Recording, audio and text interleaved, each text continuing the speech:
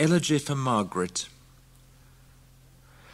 Darling of our hearts, drowning in the thick night of ultimate sea, which indeed surrounds us all, but where we are crammed islands of flesh wide with a few harvesting years disowning the bitter black severing tide. Here in this room, you are outside this room, here in this body, your eyes drift away, while the invisible vultures feed on your life, and those who read the doom of the ill-boding omen say the name of a disease which, like a villain, seizes on the pastures of your flesh, then gives you back some acres, soon again to set you on that rack of pain, where the skeleton cuts through you like a knife, and the weak eyes flinch with their hoping light, which, where we wait, blinds our still hoping sight. Until hope signs us to despair, what lives seems what most kills, what holds back fate seems itself fated, and the eyes that smile mirror the mocking illness that contrives, moving away some miles, to ricochet at one appointed date.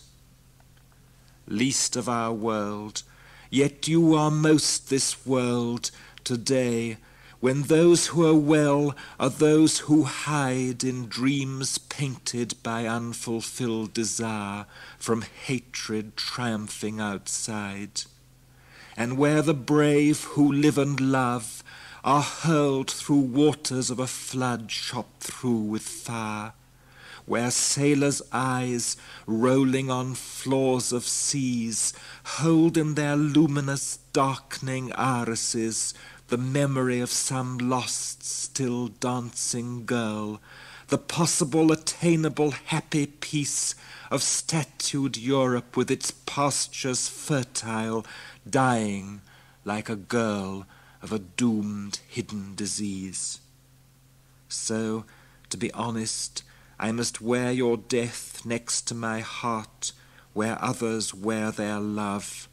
Indeed, it is my love, my link with life, my word of life being knowledge of such death, my dying word because of you can live, crowned with your death this life upon my breath. From a tree choked by ivy, rotted by kidney-shaped fungus on the bark, out of a topmost branch, a spray of leaves is seen that shoots against the ice-cold sky its mark. The dying tree still has the strength to launch the drained life of the sap into that upward arrowing glance above the strangling chords of evergreen. So with you, Margaret, where you are lying, the tree trunk of your limbs choked back by what destroys you.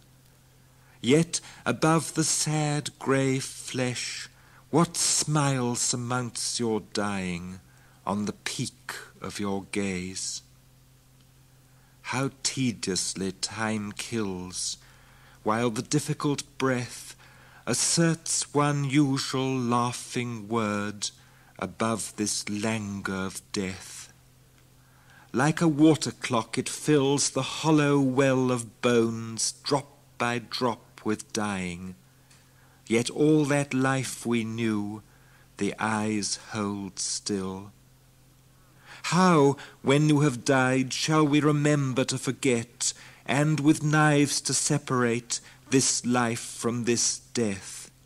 Since, Margaret, there's never a night but the beflagged pride of your youth in all its joy does not float upon my sleep as on a boat. Poor girl, inhabitant of a stark land where death covers your gaze, as though the full moon might cast over the midsummer blaze its bright and dead white pall of night. poor girl, you wear your summer dress and black shoes striped with gold, as today its variegated cover of feathery grass and spangling flowers, delineating colour over shadows within which bells are tolled. I look into your sunk eyes, shafts of wells to both our hearts, which cannot take part in the lies of acting these gay parts. Under our lips our minds become one with the weeping of that mortality which through sleep is unsleeping. Of what use is my weeping? It does not carry a surgeon's knife to cut the wrongly multiplying cells at the root of your life. All it can prove is that extremes of love reach the Arctic pole of the white bone, where panic fills the night in which we are alone. Yet my grief for you is myself a dream tomorrow's light will sweep away. It does not wake day after day to the same facts that are and do not seem, the changeless, changing facts around your bed, poverty-stricken, hopeless ugliness of the fact that you will soon be dead. Already you are beginning to become fallen tree trunk with sun-sculptured limbs, in a perspective of dead branches and dry bones, encircled by encroaching monumental stones. Those that begin to cease to be your eyes are flowers whose petals fade and honey dries, crowded over with end-of-summer butterflies. Wings gather to night's thickening memories. Peacock, red admiral, fritillaries, fly to your eyes and then fly from our gaze. Against the wall you are already partly ghost, whispering, scratching existence, almost lost to our vulgar, blatant life that eats through rooms, our vulgar, blatant life like heaped-up, transient blooms. You are so quiet. Your hand on the sheet seems a mouse. Yet when we turn away, the flails that pound and beat you down with ceaseless pulse shake like steam hammers through the house. Evening brings the opening of the windows. Now your last sunset throws shadows from the roots of trees. Thrusting hounds it unleashes. In the sky fades the cinder of a rose. Eumenides strain forwards. The pack of night stretches towards us. The final act of love is not of dear and dear, blue bird shell eye, pink seashell ear, dove twining neck with dove.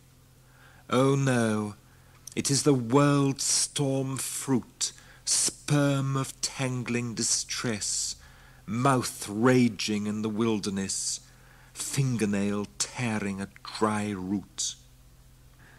The deprived fanatic lover, naked in the desert of all except his heart, in his abandon must cover with wild lips and torn hands, with blanket made from his own hair, with comfort made from his despair, the sexless corpse laid in the sands. He pursues that narrow path where the cheek leads to the skull, and the skull into spaces full of lilies and death. Dazed, he finds himself among saints who slept with hideous sins, whose tongues take root on ruins, and their language fills his tongue. How far we travelled, sweetheart, since that day when first we chose each other as each other's rose, and put all other men apart. Now we assume this coarseness of loved and loving bone, where all are all and all alone, and to love means to bless everything and everyone. Dearest and nearest brother, no word can turn today the freezing night of silence, where all your dawns delay, watching flesh of your Margaret wither in sickness away. Yet those we lose we learn with singleness to love. Regret stronger than passion holds her the times remove. All those past doubts of life, her death one happiness does prove. Better in death to know the happiness we lose, than die in life in meaningless misery of those who lie beside chosen companions they never chose. Orpheus, maker of music, clasped his pale bride upon that terrible river of those who have died. Then of his poems the uttermost laurel sprang from his side.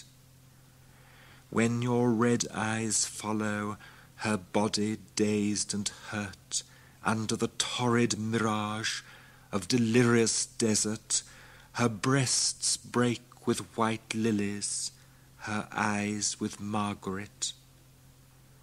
I bring no consolation of the weeping shower whose final dropping jewel deletes all grief in the sun's power. You must watch the signs grow worse, day after day, hour after hour. Yet to accept the worst is finally to revive, when we are equal with the force of that with which we strive, and having almost lost at last are glad to be alive. As she will live who, candle-lit, floats upon her final breath, the ceiling of the frosty night, and her high room beneath, wearing not like destruction, but like a white dress, her death.